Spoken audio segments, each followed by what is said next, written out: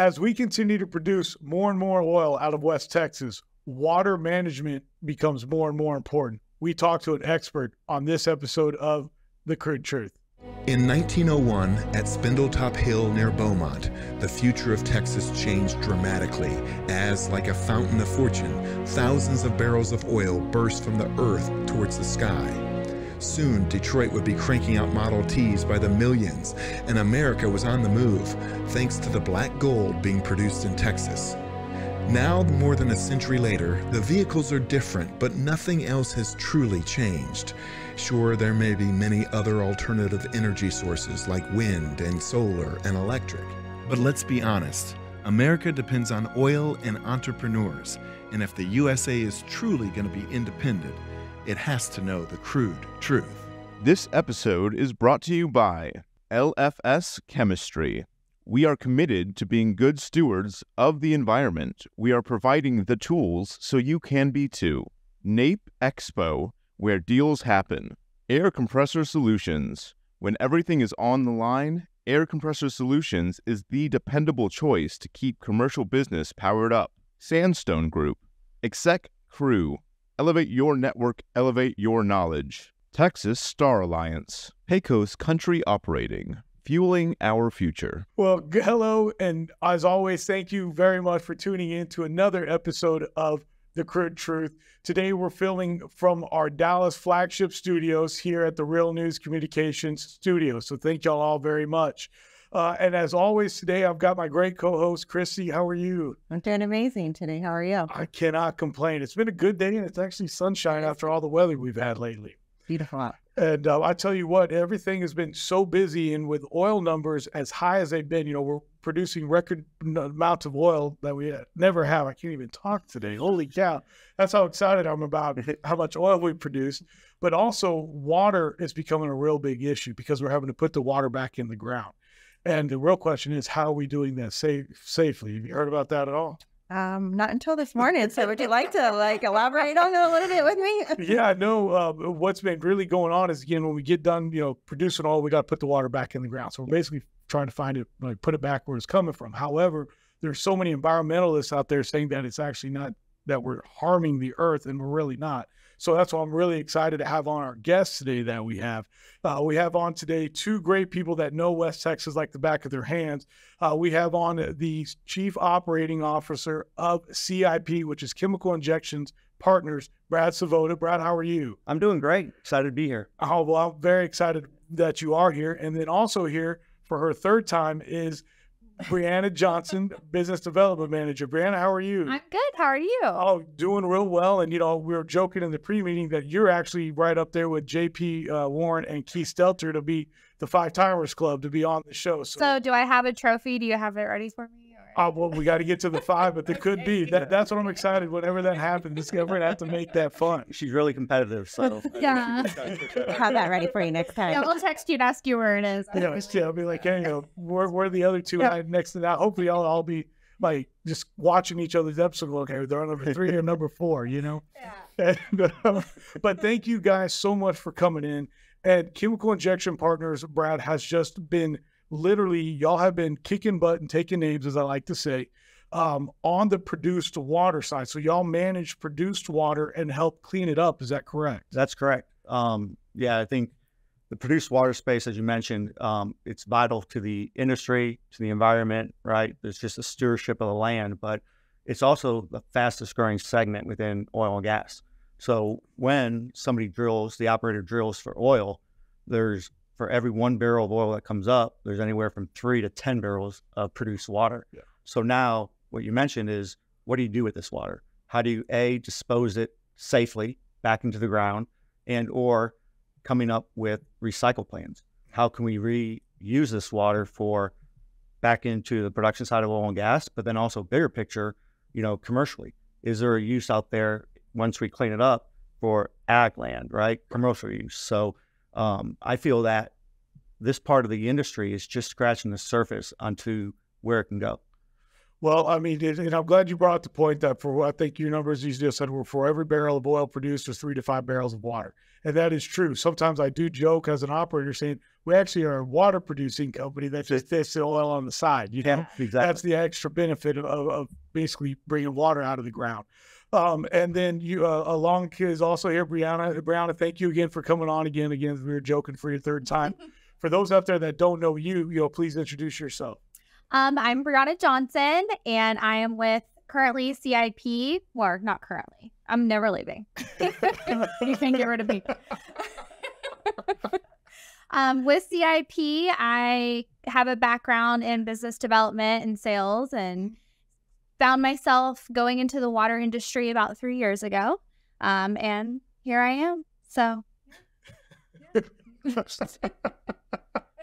Well, when we talk about how important the water is, and I like how you said that, hey, it's almost becoming more about water in West Texas than it is oil because we are producing so much. Brad, if you don't mind, share some of your background because congratulations, you've been highlighted in several different business magazines here lately, not only because of what you've been able to do at CIP, but because of your background, that you are almost somebody that can just go transformably from one industry to another just because of what you and your skill set is. Yeah, that's very kind of you. But my background is after graduation, I graduated from Colorado State University in 2001, and I joined Heritage Conoco right before the Phillips merger. And so within the first 6 months, we all went into a global developmental program down in Houston where we did 12 months of almost every discipline within oil and gas. So from upstream, midstream, downstream. And then from there, you had to pass or you'd have a job. And then once you passed, you could have been kicked out anywhere across the world. So I started my career in New York City on the wholesale fuel supply part of the industry. So I was with ConocoPhillips for about 2 years and then transitioned over to Hess Oil. Hess Oil is the big company out of New York City. I did home heating, commercial use, and then got onto the retail side with Hess. They owned a chain of networks from Miami all the way up to New Hampshire, and then big on the fuel supply, obviously. And so that background really got me back to really formulating and building high-functioning teams.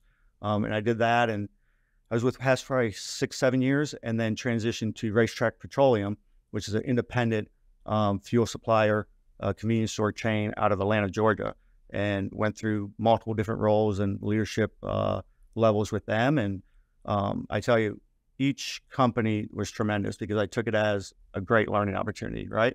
And they're huge companies. And now I'm with an organization that is just beginning. And I think that was one of the positives coming over here was, we have a tremendous founder, Kyle Berry, that has a great reputation within the oil and gas, has been very successful. And now he is onto his next venture, which is CIP. And we actually met through mutual friends, and I was still with Racetrack. And I like to say in life that timing is everything, right? And we started talking, and there was an opportunity to come in, and he said, hey, it's going to be much less, complex and much less on the people side that you're used to, but I think we have something special brewing here. Right, we got a great model. We're in a great niche of the industry, and now let's have some fun. Let's really grow this the right way, build tremendous teams, and there's a lot of things that we can do with produced water for operators, helping them out. But then also we talk about environmentally, making sure that we're in compliance with the Railroad Commission and regulatory compliance to dispose or recycle this water the proper way. That's a lot. I like that. So how are you coaching this team to be effective now that you've transferred over here? Yeah, I love it. I think the leadership just comes down to, setting the tone, the culture within the company itself. And we do, we talk about it all the time, but it starts with integrity. We got to have integrity. Our guys are field-based, right? We ask them to be professional, go out, do their job. No one's going to be watching them, micromanaging them. We have to have high character and high integrity. So that's number one. Number two, it's all about team. And I don't care, if it's Kyle Berry, our founder, myself, Breanna, somebody that was hired last week, team before individual in anything we do. So we have that team camaraderie, and then we have to have positive solution-minded mindsets. So we have to go out there. It's operations. It's an oil field. There's things that are going to come up that are challenges each and every day. You might have a game plan at the beginning of the week, and by 10 a.m. on Monday, it's ruined, right? Yep. So how do you really embrace those obstacles and changes with a positive attitude and a solution mindset, right? And then after that, it's all about the job. Go out there and let's make sure we communicate best in class internally with each other, along with our operators, and then make sure that we deliver on what we say. Let's go out and provide great service, and that translates to great results. So I think with that, everybody understands our culture, and everybody has each other's back internally with the organization to really grow this thing. I think one of the biggest things I'm stoked about, what I'm really happy about, is with teams, it comes down to consistency. I've been with companies in the past where it's high turnover, right? Mm-hmm. Oil and gas, West Texas, same thing. I came on actually 2 years ago today. I came on to CIP, and we did a lot of heavy lifting early on just to formulate the culture and the teams and get ready for our growth. But in the past 16 months, we have not had one individual leave CIP on their own. That's right, voluntarily. That is right? Amazing. Now we've had to make tough calls, and we probably got rid of 10 to 12 people. But again, if they're not living up to those 6 things I mentioned, they don't have a seat with CIP.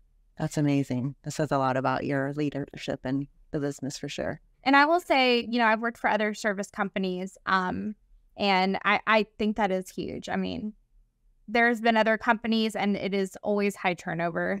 And I think that not just because it's your anniversary, but he really has put a structure in the company, and it's the organization. And I feel like all of the employees, including myself, always feel very welcome to, if we have an idea or, I don't know, we see a problem, I feel like he's very open to letting us all sit down at a table and come up with a solution together. So I think that has been a driving force too.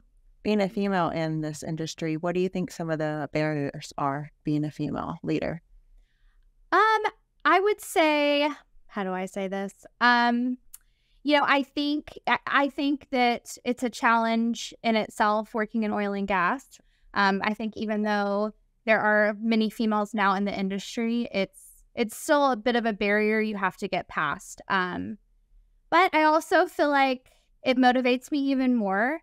And it's a very inspiring that there are very few females in the industry, I feel like. But the ones that are in the industry, I've only been in it for a couple of years, and seeing what they have done before me, it just motivates me to keep going. To set the bar up higher and higher for women that want to come into it. That's amazing. And leadership. I think every room needs a female to, we just make discussed people this laugh. yesterday. Spice it up. Not only that, women bring different, different views and everything when it comes to, a man's business or anything in any type of relationship. 100%. Women see things totally different. We have intuition that men don't understand, and it actually helps elevate the business. It really truly does. Yeah, and we can really read people too. Oh, half a second. Yeah, I'm like, I told you I was. Yeah, exactly. I know. I always see that. You really want the truth? Yeah, I'll tell you. I'm a mind reader.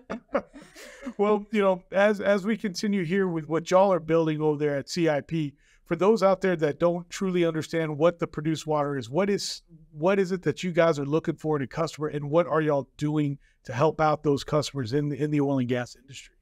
Sure. I'll leave with this. Yeah, I'll leave with this. Okay.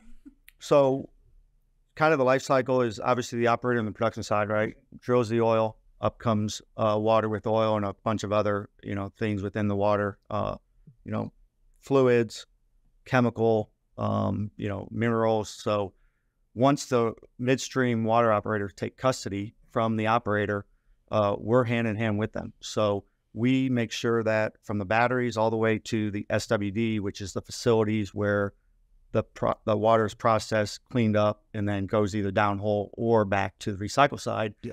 We're there with the whole life cycle of that portion. So we are aligned with our operators and midstream customers. We understand what their concerns are, their goals are, what their metrics are, and we like to think of ourselves as an extension to their team. So we're right there along with them. We have weekly meetings, multiple weekly meetings at times, but we just want to be aligned. And I think it comes down to a lot of the issues or the companies or teams that are not as impactful, it comes down to communication and alignment. So it doesn't matter if it's internally with our team, we make sure that we're buttoned up, everybody's on the same page, and then we don't stop there. We got to make sure that we're aligned and on the same page with our customers. I feel like a lot of service companies with their customer, I mean, sometimes that customer doesn't even know what the service company is doing behind the scenes. And just that sets us apart as well, is we are just, it's almost like we are on two different sides, but we're on the same team. Like he said, it's all very tangled up with each other in operations. And I've spoken to customers before, and their issue with their service provider is, I don't know what they're doing out in the field. I don't know what solutions they're using. And I don't know, there's obviously a reason why it's not working, but our customer comes to us and with the problem. And so everybody is just, on the same drawing board, basically. So. Well, as we're talking about the service side of things, and right now, we're producing more oil as we were talking about at the beginning than we ever have. How funny is that during this administration? We're actually producing the most. Every month seems to be a new record of production. That doesn't mean that we're drilling new wells, but that just means that the old wells are producing, that you guys are doing y'all's part to keep those wells going. As a service company in the industry, are y'all seeing a pickup in y'all's work, or are y'all seeing it kind of stagnate right now in West Texas? So I think it's a big pickup. I think within CIP and probably within the industry, like I said at the beginning, it's the fastest growing segment within oil and gas. So with that, creates a lot of opportunities and a lot of business. Right. And, also that with these opportunities right now for the business, what are y'all doing to, on the chemical side? Because the moment you hear the word chemical, what are y'all doing, with all that? So it's great. I think that's what also separates, CIP. So our founder, he had several SWDs, and to Breanna's point, they would get a check or invoice at the end of the month, and it was one price. They didn't know, how much was chemical, how much was service. If it was service, what was the scope of work, what was done. And so it was just one invoice. And what we're doing and trying to change the model is really being true consultants and a service provider. And we partner with these, big global wholesale chemical companies. So we're not the ones going out to our customer and saying, hey, it's our chemical, right? It's our service, and we're just going to pitch our chemical, right? And just say, no, we go out, and since we are, disconnected from our chemical and we're sourcing the best chemical, we're going to get the best price and the most effective chemical, right? And each customer is different, each well is different. So with that, we rely on data that we are forward thinking. We analyze the data, and it tells us what we need to do and how to treat that facility, that pipeline the right way with other different chemistries. So it's not all in one deal. And I think that's what really separates us is we don't have skin in the game with the chemical. Our job is to find you, the customer, the best chemical at the best price. And then we're going to really excel on that partnership on the service side. I think it allows us to, it does allow us to fully focus on service. I think that sometimes an issue in the chemical world is that service side is kind of not being paid attention to enough. And it almost leads it where the customer is having to hire somebody sometimes to manage your chemical program. You should have to hire a person internally to manage a chemical program that you're paying for externally. So that makes sense. Yeah, I hadn't thought about that. Yeah. That would be like me hiring a maid to clean my house and then me still having to clean it. Yeah. What? That doesn't make sense. No, not at all. Brad, your knowledge and your background is so extensive with what you've been doing. What other than the turnover, because you mentioned that, hey, the turnover is one thing that you've noticed is a difference. What is another big difference, or really, let me rephrase the question. What's another thing that you're bringing over from the big company mindset to CIP to help streamline and keep this continue to be successful? I think starts with our team. We have an amazing team, but just like anything, they're field guys. They're in the field, and they're great at what they do. No, I don't think anybody is in fifth grade saying I want to work in the oil field, right? Like for my career, and yet great people end up there, right? So I think my goal, my mission is to make everybody understand that when they go out each and every day, that what they do matters, right?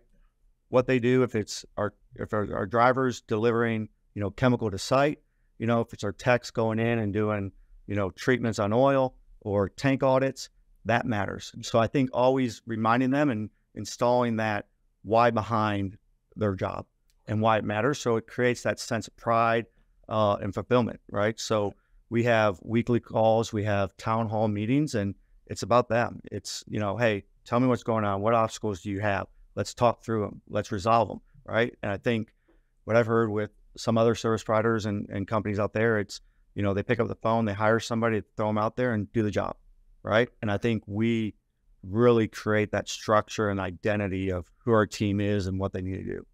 Well, and I think that, not only, I will say, the people that we have at CIP, the account managers, the field techs, they genuinely care about their job, and they are all very passionate about it, and they want to excel, and they want to do the best they can. And I think the fact that CIP brings us all in quarterly for town hall meetings, and communication is open, I feel like it drives their motivation to want to excel as well, because everybody is just on the same team.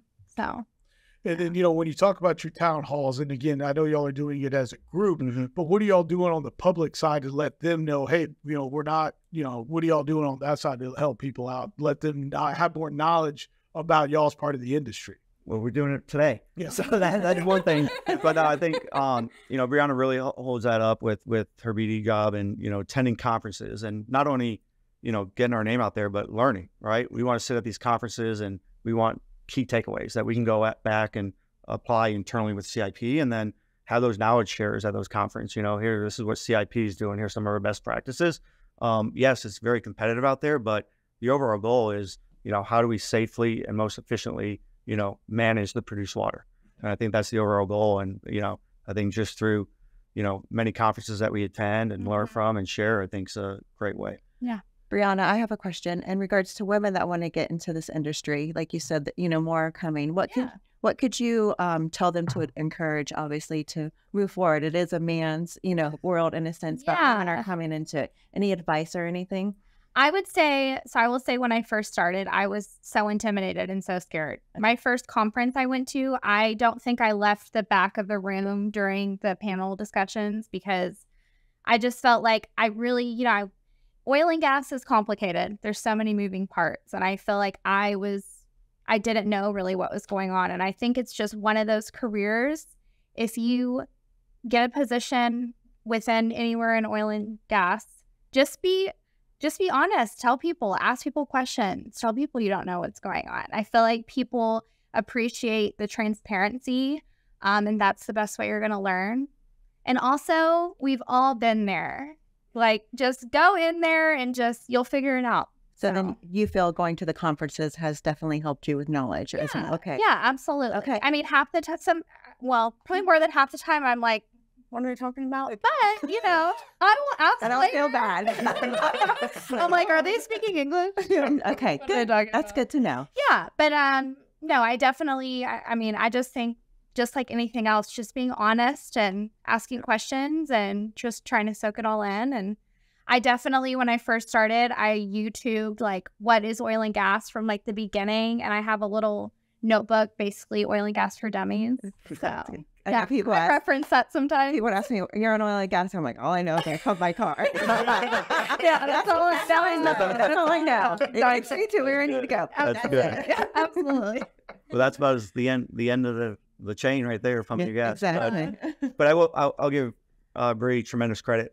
She came in, November last year, December, roughly, and talking about being a woman and female into the industry, and we have 3 females on our team, right? We have 32 members total, but she did a tremendous job of coming in, and the first week we had this amazing project with one of our midstream customers, and it was long days, long hours, and she just said, "Let me get a pink hard hat on, and where do you need me?"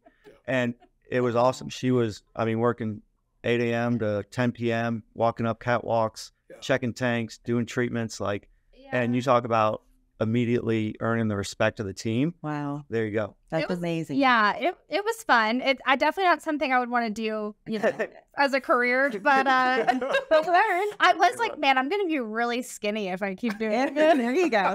Positive outlook on it. Won't have all my nails, but I'll be skinny. That's hilarious.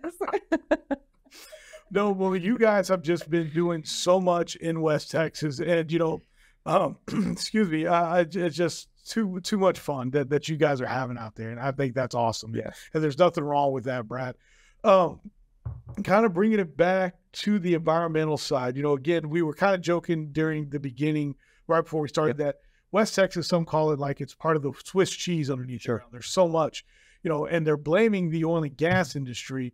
And especially, again, for the water. What are you guys doing for that water that y'all are putting back in the ground? Just, again, trying to bring people aware. What happens? Yeah, 100%. And like you said, there's so much. There's lithium, there's copper, there's a bunch of mining there. So I honestly think the Texas Railroad Commission does a tremendous job of regulations. I think if you look at the industries I've been in the past and kind of the regulatory compliance that had to be issued, I'm very impressed with the nature that the state of Texas and the Railroad Commission takes for oversight of doing the right thing and the regulations within our industry.